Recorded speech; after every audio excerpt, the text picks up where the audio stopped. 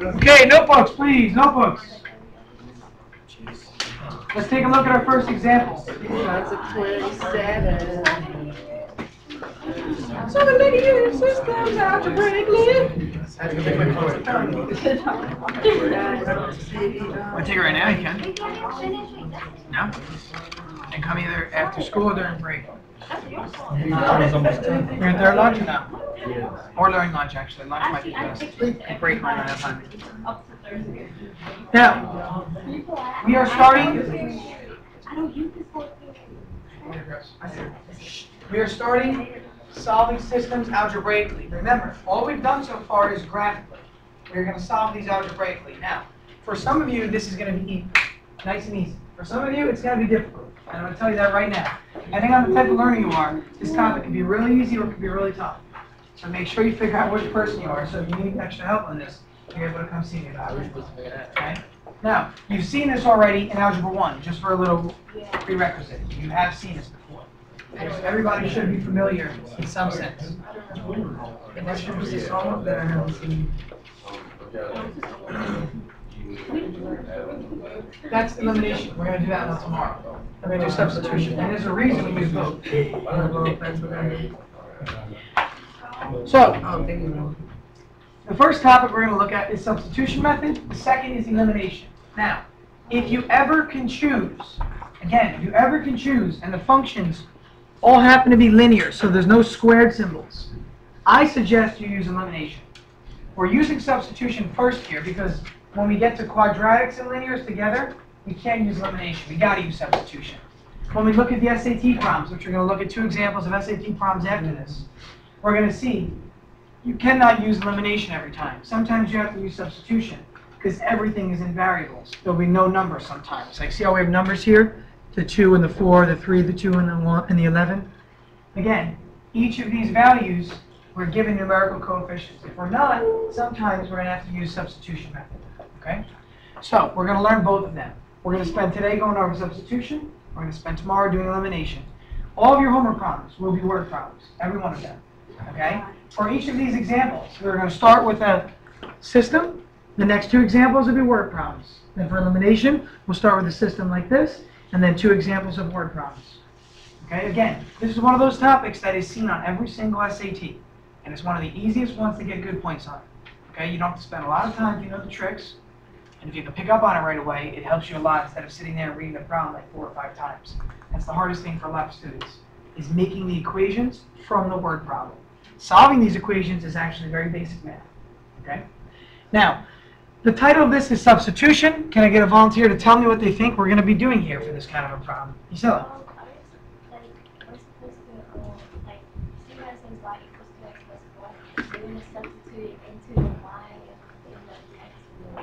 Absolutely. Since this is substitution, we're going to take this 2x plus 4 here, and we're going to substitute it in for y right there. Again, it's substitution method. Take a look. In each equation, you have 2 variables, so you can't solve in any equation until you eliminate or get rid of one of the other variables. Now, tomorrow when we do elimination method, you'll see why it's called elimination, because we're literally just going to eliminate stuff off. Here, we're substituting, which has an end result of eliminating a variable. Again, let's write this line now with the substitution shown. Okay? And clearly we can see that we've eliminated the variable y. The equation that is resulting right now, the equation that we have now, gets rid of the variable y. So, I'm going to say this as my little command. Plug 1 into 2. And I want you to be writing this stuff. I'm telling you now, if you write this, it will be so much easier. If you're able to define what you're doing in words every time, the problem will get a lot simpler. And you know what else is good? When you get an answer, and you check your answer, and if that answer isn't right, you can go back and say, okay, what did I do here? And you have all the words written. And you can say, wait, I plugged 1 into 2, but I didn't do it correctly. That's not what that shows there. I got to go back and stop. Okay? Again, I'm telling you guys now, especially with elimination, we'll do that in a minute. Writing down your commands is so important. And I was mentioning to Luis last week, he asked for something after school. If you remember, we did the stuff with the rows, and we did R1 goes into R3 and stuff. That's what I'm talking about. So it's very important, it's vital for you to keep track of what you're doing with your steps. Okay, all the way through linear algebra. So through calculus 1, calculus 2, linear algebra, you're going to use this topic. You're going to use reduction by hand. You've got to write your steps down. It will help you a lot. So at this point in time, we see that we only have x. Anybody solved this one yet? It's 10. What do you get? 10. 10, and then I heard 19. Let me check what I got. No, for x. For x, for x. Oh, x is 3. X is 3. Y. I thought X was 19. X was 19. X is 3. Make sure you distribute the -2 to both things. Oh, it's negative. It should be 3x minus 4x minus 4. Again, it should be 3x minus 4x, I'm sorry, minus 8. Wow, minus 4, what am I saying? 3x minus 4x minus 8 equals -11. Add the 8 to both sides. You're going to get a -3 on the right side. You're going to get negative x equals -3. If negative x equals -3, positive x equals positive 3. Okay? Again, simplify on your own, please. Simplify on your own. Now, once I have x, what else do I want? Y. How do I get that, Jay? You just put it back in. Where? The x. In which equation? 1 or 2? The first one. Why the first one, Jason? Because, we already solved for y. Absolutely correct. Again, look at the first equation. Isn't it already solved explicitly for y? It says y equals, and you want y. So if you plug the 3 in for x in that equation, you get 2 times 3 is 6. 6 plus 4 is 10. Y is 10. Again, plug in this 3, take this value of 3, plug it in right up there. And you will get y equals 3. Oops, let me extend this page a little. Y equals 2 times 3 plus 4.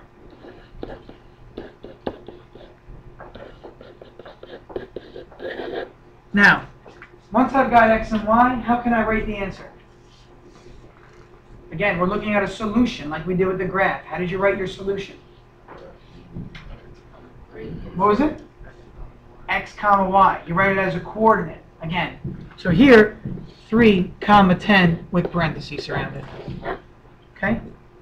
Again, write it as a coordinate. You're listing an ordered pair. You're listing a solution. Okay? Whenever you list a solution, you want to list the x and the y variable. Again, the only time we didn't do that was on the back of our homework on the top, on the back. Now, at this point, is it okay that we go on to a word problem? Does everybody understand the logistics of substitution? Again, you solve for one of the variables, you plug it into the other equation. So, in our case here, wasn't y already solved for? Yeah, so we didn't have to solve for it. But if it wasn't solved for, we got to get the variable by itself and then plug it in here, like we did in our first step. Okay?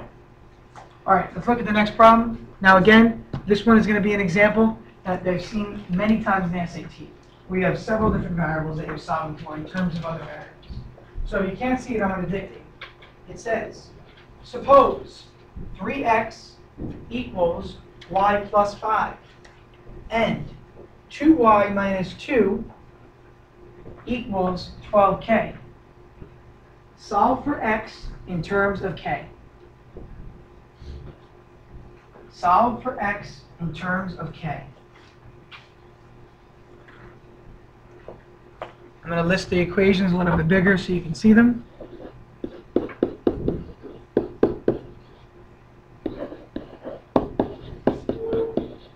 Now, somebody tell me, how many different variables do I have here?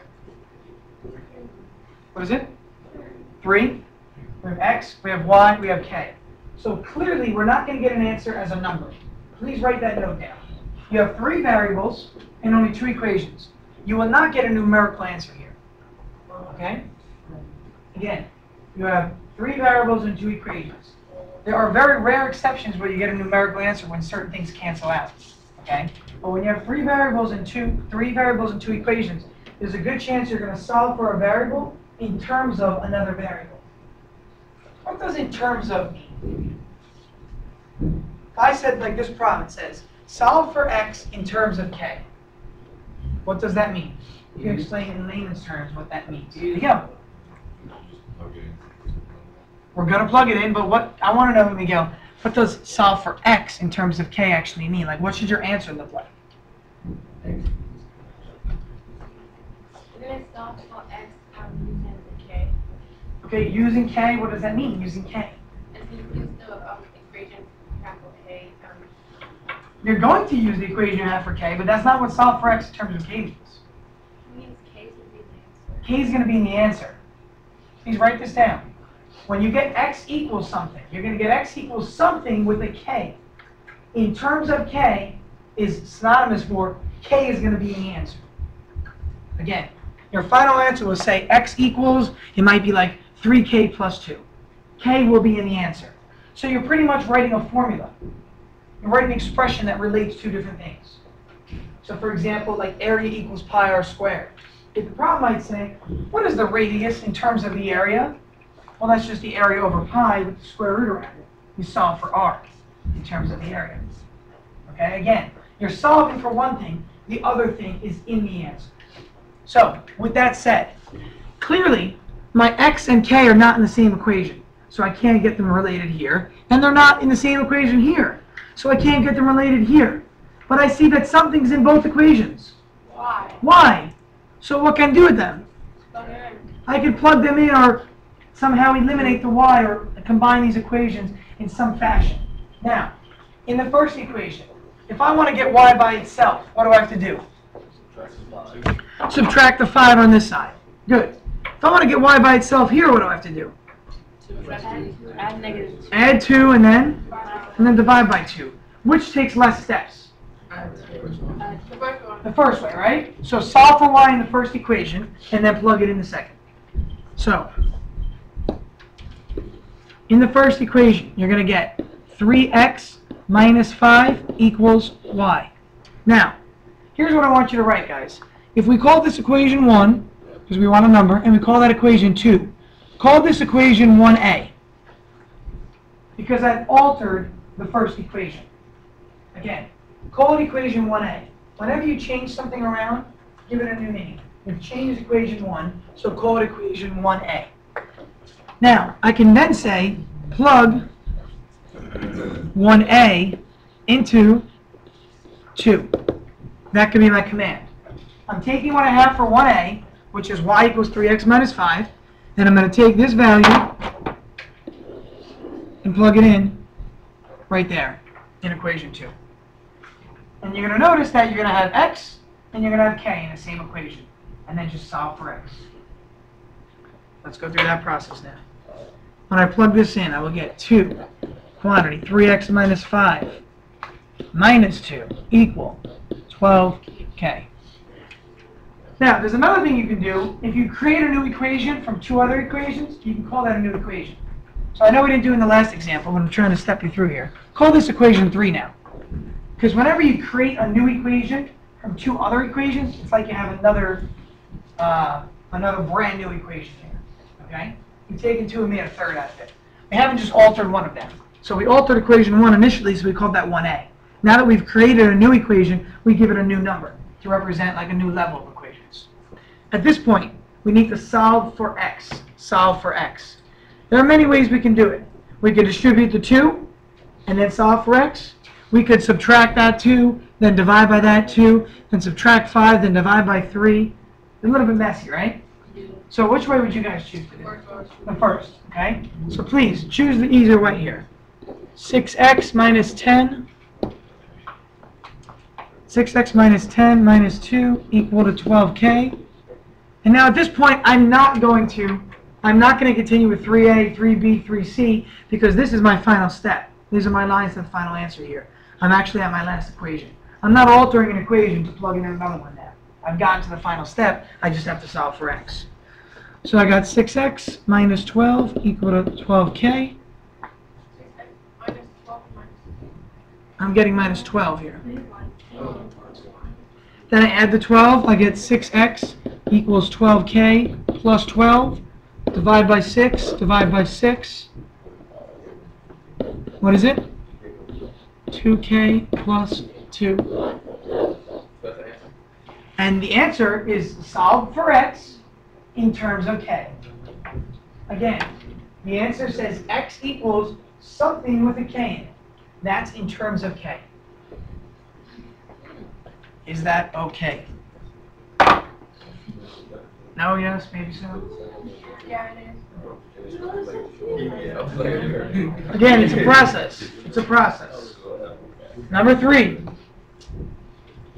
I can dictate if you like again, if you're in the back. Jim has $17 more than Sam. They have $73 together. How much money does each of them have? Again, Jim has $17 more than Sam. They have $73 together. How much does each of them have? Now, many of you guys may be able to just sit there and try numbers in your head and figure it out. And that's fine. And that's good. I'm glad you can do that. But I'm telling you guys now, use your skills in math, not always your intuition on this kind of a problem. Sometimes they can be a little misleading. Writing the equations helps express what you're thinking much more clearly. Okay? And to be honest with you, once we go through elimination method, you wouldn't even really use substitution because you're going to see that elimination is much quicker. Okay? A lot of the time it's much quicker. Now, for this kind of a problem, you're going to see why it's actually wise to use substitution. Let's go through this. Let's call Jim and Sam's money some sort of a variable. So give me a suggestion, please. X. X is what? Total. X is what? Jim's money. Jim's money. Think about what's being asked. It says, how much does each of them have? So Jim's amount is X, and what's Y then?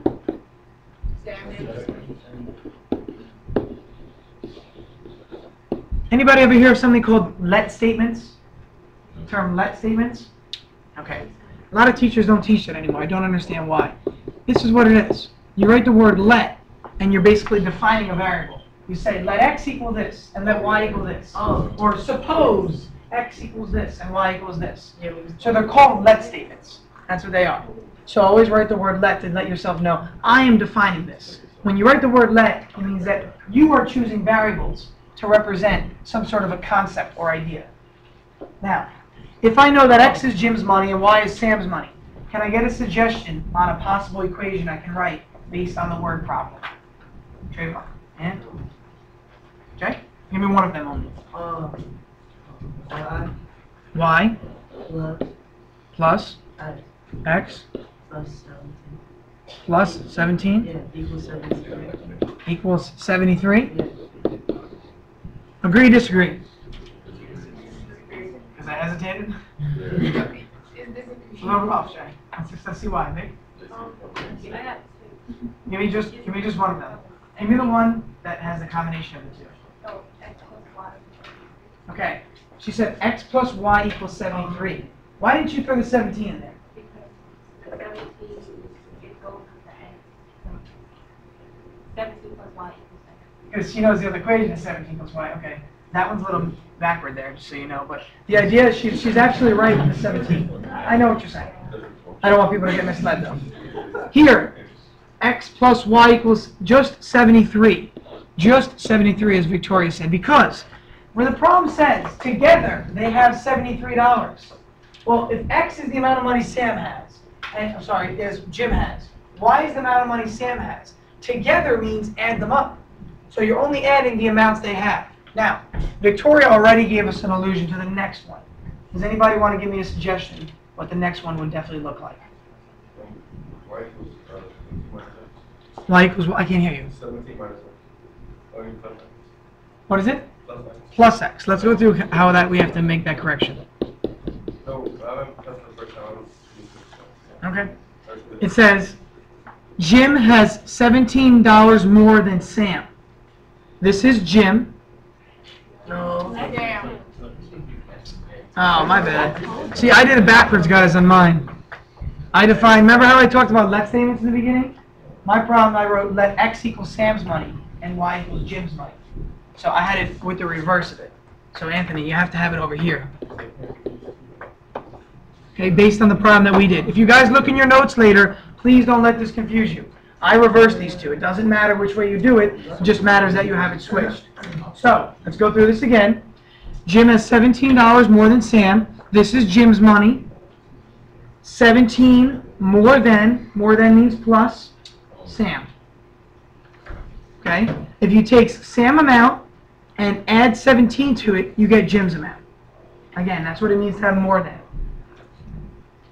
So if one person had, I don't know, 37 cents and the other person has 20 cents, you'd say person A has 17 cents more than person B. Well, how'd you get that? You took person B's money, which was 20 cents, and added 17 to it. That's what this comes about. Again, more than means added to that smaller amount. So I have two equations and two variables. What do I have to see already that I have solved for? I have x. Very good, Juliet. In the second equation, I've already got x solved for. So take that value and plug it in for x right there.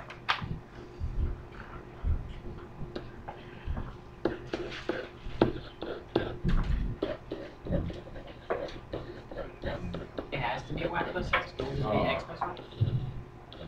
It could be x plus y. Addition is commutative, you know that. Right? 3 plus 5, 5 plus 3.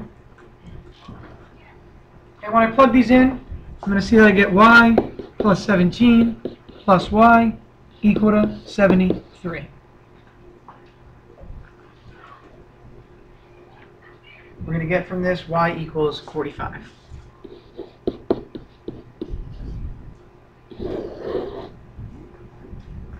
Or not. Dang, y equals 28. Again, I switched mine on my notes, guys, sorry. Again, mine were backwards, X and Y. For x, when you plug in, once you know the y value, plug it in right here, please, in equation 2. Again, once you get the y value, plug in equation 2, because it's solved for x already. Just do 28 plus 17 in equation 2, or 17 plus the 28, and you'll get 45 for x. Now, here's what I want to point out.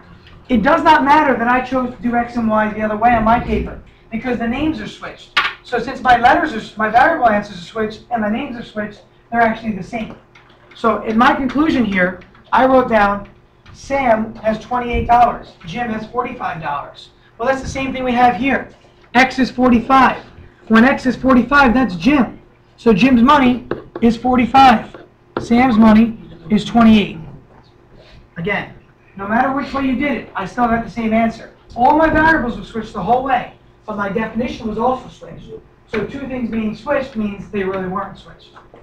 Again, please look at number 3 on the notes tonight when you look at headline and see how this looks different, but you get the same answer. It's a good lesson to think about afterward. Now, that's the end of substitution. What I want to do now is give you your homework, but tell you exactly which problems I want you to do. I only want you to do certain ones tonight. There are 6 here total, but I probably only have to do about 3 of them. 16? 6. Oh. 6. Hey, I believe it though. This is how we have the 17 plus y is that y squared plus 17. Now it's 2y. Okay. Let's see.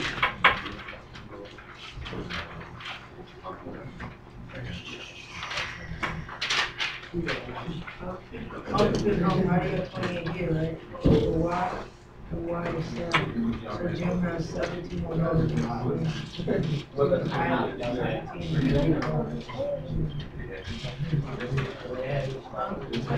Number 6 and number 2.